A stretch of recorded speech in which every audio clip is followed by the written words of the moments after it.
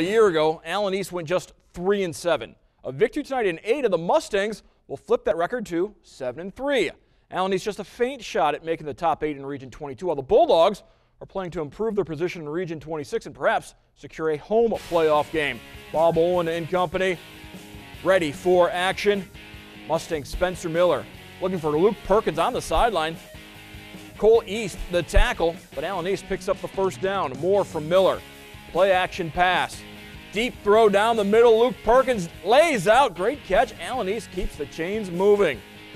More from the Mustangs as Miller calls his own number. Finally brought down at the 8-yard line. Hand off to Caleb Smelser upfield for the first down yardage, but it's stripped. Blake Ansley recovers. Big turnover. Ada takes over. Bulldogs Trent Jolliffe looking to pass. Swing pass to Ansley. Great juke to make the defender miss. Gets a couple more yards before he is finally brought down. And then Jolliffe on the design quarterback run. Picks up the first down before he's knocked out of bounds. Ada gets the victory 21-6 over Allen East. Bulldogs, not only will they be playing next week, looks like they will be home next week.